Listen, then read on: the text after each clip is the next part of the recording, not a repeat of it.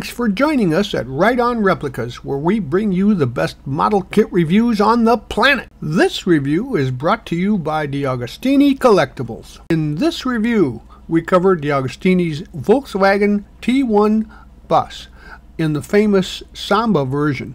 It's a 23-window van with fully functional parts and metal pieces where they need to be.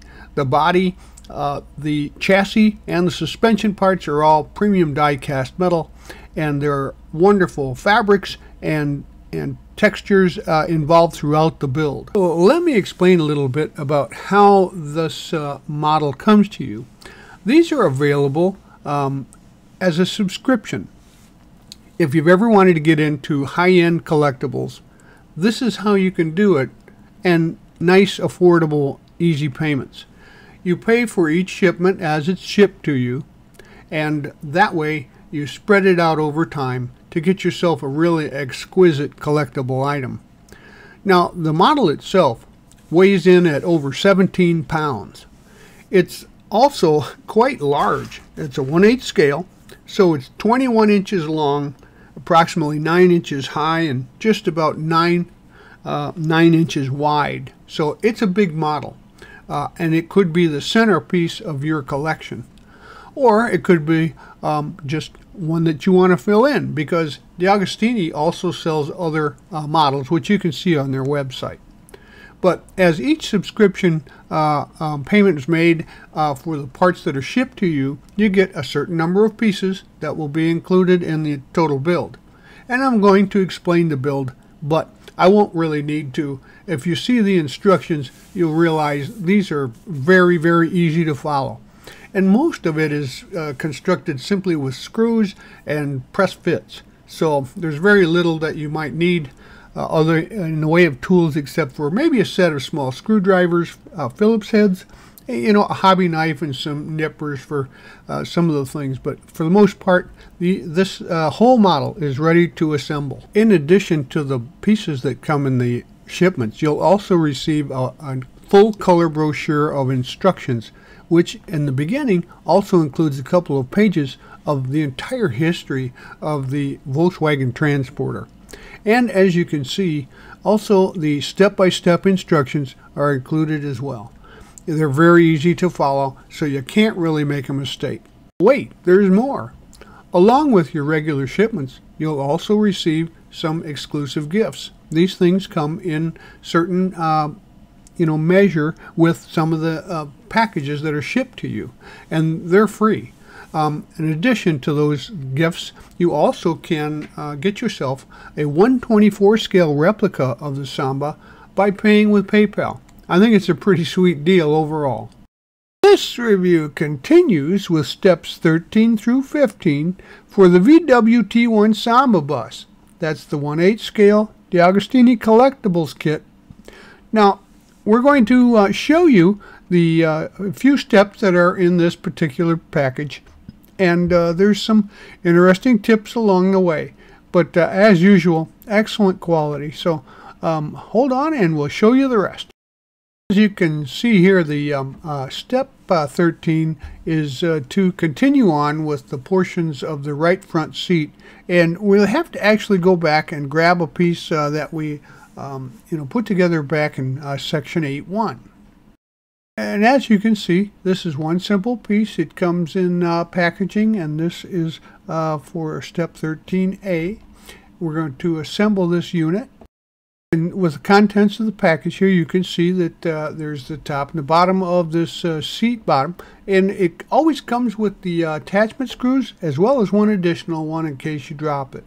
I'm going to show you here that you just use a 2.4 millimeter Phillips screwdriver for these screws, and of course there's 4 of them. Now I could show you how to drill each one into position like some other sites, but you already know how to do that. Just make sure that the seating portion, that white portion there, off-white, is out away from the bottom, the base, when you screw it in, to make sure it seats properly. And now you see here at the top there the seat back parts that come from step 8, and a couple of screws that are going to be used to attach the back to the bottom.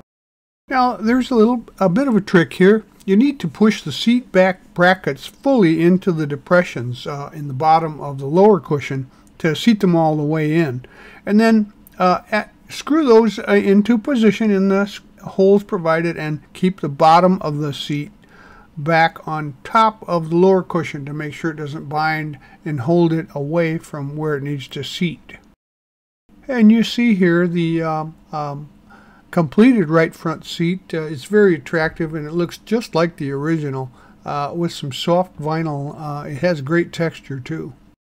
See here in step 14, we're going to start on some of the interior door trim, and so we're going to retrieve the doors from issue 6, and we're going to apply these pieces to the inside of the door.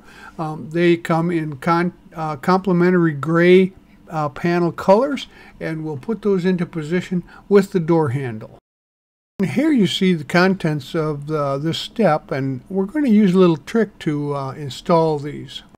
Go ahead and grab the assembled outer door portion there from step 6, and we're going to add that to this, and along with the rest of the panels.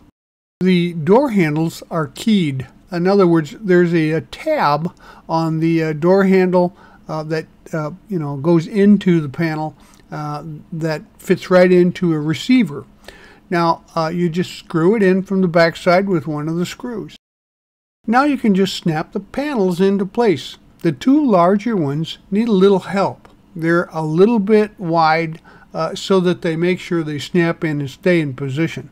So use a screwdriver after you've installed the leading edge there tab into its receiver, and use the screwdriver behind the one on the left to just kind of force it into position and then snap it down into place. Now you can go ahead and put the smaller panel into place in the lower corner there. It snaps in real easy.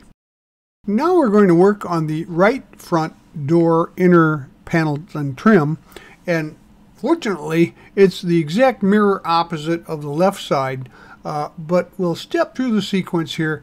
You really get the contents out of the package, just spread it out there so that you can see what you have, and it will look just like the ones on the other side. So go ahead and grab the door from a previous step, and we're going to use that, of course, to install the interior panels into position. Now, once again, you can start with that center panel, and I noticed that the door handle was at an odd angle on the key, so I actually removed the key and then turned it down a little bit and screwed it in tight so that it looked more natural. Normally they don't angle up like that. So I made a little adjustment to where the normal position is. Now, as you can see, all three panels are now in position, and this step number 15 is finished. Well, we hope you liked this premium step-by-step model kit review, and so that you don't miss any more, please subscribe to our YouTube channel. You can do that by clicking on the icon in the lower right hand of any of our reviews, or you can find us on Facebook or our website, rightonreplicas.com. Thanks.